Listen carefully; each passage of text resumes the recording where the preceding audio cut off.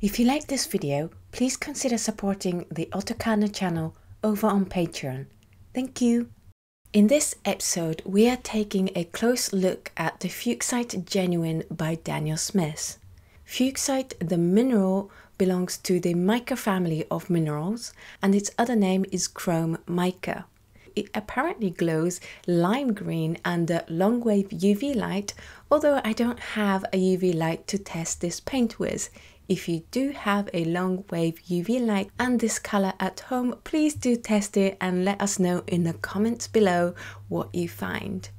Fuchsite Genuine, the paint, is the sparkliest of them all thanks to being a mica. A soft green color, the sparkle is different from the sparkles of the sodalite, kyanite or the amethyst Genuine. The latter paints have glitter-like particles in them, and you can see spots of these paints sparkle. Fuchsite Genuine is different in that sparkle is all over. The whole color shimmers, and it is close to a pearlescent color, rather like the duochrome or the iridescent color by Daniel Smith, but with more color to it. I always paint the test sheets from dried paints, and I have to admit this color was a little harder to re-wet than other colors, so I definitely recommend pre-wetting this color. Daniel Smith's website says, made from pure fuchsite, a mineral with mica-like characteristics, this color creates a luminous pearly green shimmer. Soft, subtle, with a pearly green shimmer, Fuchsite Primatek Watercolor is luminous and elegant. Made from pure fuchsite, a Russian mineral, this transparent mineral color is great for layering delicate greens to add luster and dimension to your paintings. Try glazing this over a strong green to soften and enhance foliage, or add it one subtle layer at a time to cool your study with a unique glow and non-traditional hue. It is a Series 2 color, classified as excellent in light fastness, transparent, non-staining and non-granulating.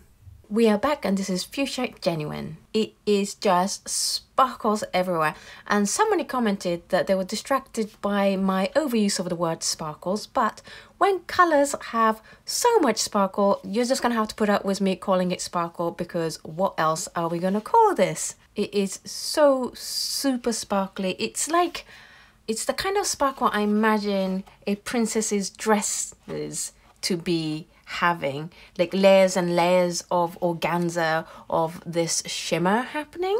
And let's give you a much closer look at this shimmer and sparkle happening.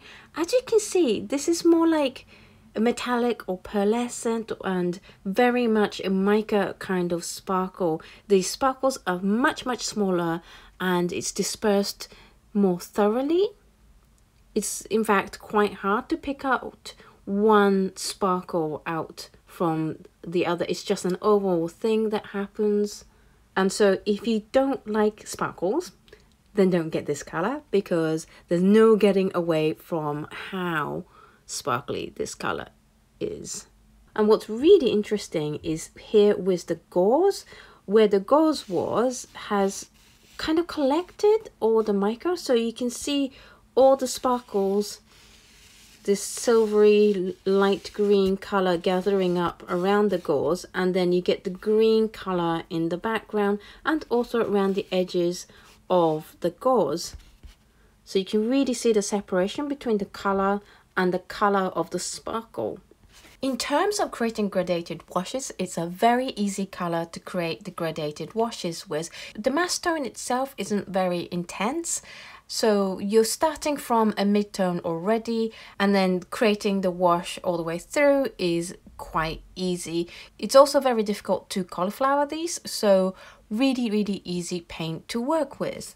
Now let's take a look at opacity. This color is classified as transparent by Daniel Smith. We had this discussion before, I think, when we looked at kyanite. Because of the sparkle, I slightly struggle to call it transparent, because the whole point of the transparency test is if you can see a deposit over the black line, then it's not transparent, and I definitely see a lot of sparkle over the black line. So even if the green is transparent, you're still going to get a ton of deposit over the black line. In terms of lifting, it's classified as non-staining, and I actually agree with it this time. It's very, very easy to lift this color. In terms of layering, I think you will have a easier time layering these because it doesn't have as much granulation. As the gauze tells you, the granulation happens from the mica, and you definitely see an unevenness in the color when you layer the mass stone over each other.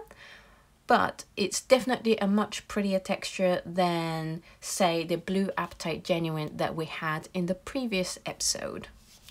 Gauzing, we had a good look at that. It's a very interesting result. However, I don't know how much control you're going to have over this process of where the green is going to show up and where the mica lines are going to show up. In terms of salt, it actually worked really well. Where the salt had been, collected all the mica. So all the areas where the salt was has a lot more mica sitting in it than the rest of the square. In terms of water bloom, it actually blooms really well. It's one of the few colors that we've seen in this series that does that. You get the nice feathering happening, and you get to really see the mica showing through where the water was. In terms of color mixes, let's just remind you what colors I mixed the Fuchsite with. These are the 12 colors I used in this test, and this is the result of these colors mixed with the Fuchsite. I have to say, I love the palette that this color creates. It's soft, spring, princess because all the sparkles. It is a really, really lovely color to mix with. Because it's a tealy color, its complement is going to be the vermilion, and as you can see, you get a perfect gray with this red flocculation happening and some overall sparkle happening. It struggles a little bit with the permanent red because, again, it's close to the complement color, so I probably wouldn't recommend you mixing the Fuchsite with this color. However, with the rest of the 12 colors, it's gorgeous. I love this lime green, but soft lime green happening with the cadmium yellow light, and really it's just the sparkles that this color adds. Is gorgeous. And all down here with the pinks and purples and the blues and greens, it is Disney color. It is Disney princess, like Tinkerbell kind of clothes, shimmery, soft, very pretty colors. Now let's take a look at Fuchsite with other colors, and Fuchsite is a very unique color. Partly because it's the only mica color in the Primatek range, but I collected some soft greens and teals for comparison.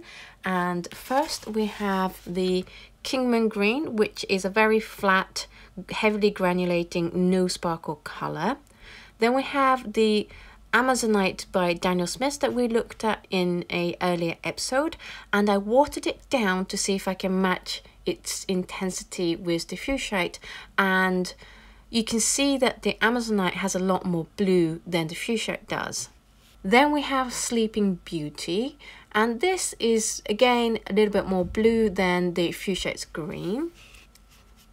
Then I tried Viridian, which is a lot closer in hue to the Fuchsite, but it's a very flat, non-sparkling kind of color. Then I tried Cobalt Green, which was way too green. Then the Holbein's Compost Green, which again is too much green, so I thought, okay, let's try Senneliers Emerald Green, which is getting closer in the intensity, but too green. And then I tried Sennelier Viridian, and that again was too strong and too green. And then finally I pulled up a duochrome color that Eve sent me called Oceanic, and as I said, because they are both micas, they have same kind of shimmer, but the Fuchsite has more color to it than the duochromes do. And certainly in comparing with Oceanic, the Oceanic's sparkle is a little bit more gold, whereas Fuchsite's one is a little bit more silver. I think that the Fuchsite is closest to more of like the duochrome colors, but it has a lot more body and color to them than the duochromes will have. However, if you have a wide range of duochromes already in your collection, you might as well just add a little bit of green to one of the colors that are quite close to the Fuchsite. But like me, if you are lacking in mica colors and you have more of the traditional range of colors, then this will be a good addition to have if you are looking for a sparkly, soft color to add to your collection. So that was Fuchsite Genuine. I really like this color. It's just so dreamy and soft and pretty. However, when it comes to adding to my palette, I don't think it will be going in my palette, just because my palette consists of very bold colors, and this will struggle a little bit, I think, being in there. And also because it's sparkly, I would have to really be careful about keeping it contained on the palette so that none of the other colors end up with a ton of sparkle, which is a headache on its own. However, if you do like to use sparkles and soft colors, then I think this will be a great addition to your palette. So what did you think of this color? Do let me know in the comments below. And if you are a big fan of Fuchsite and love using it, then please do let us know how and what you use this color for. If you like to give Primatek colors a go, but you're not ready to invest in a whole tube, then you might want to sign up to my Patreon dot cards for this month of October. It is going to be 8 Primatek colors: Rhodonite, Purpurite, Sugilite, Kyanite, Mayan Blue, Blue Apatite, Fuchsite and Jadeite. As you can see, it is loads of paint for you to have a really good try at these colors. If you would like to receive this dot card, then do be sure to be signed up over on my Patreon on the appropriate tiers by 31st of October.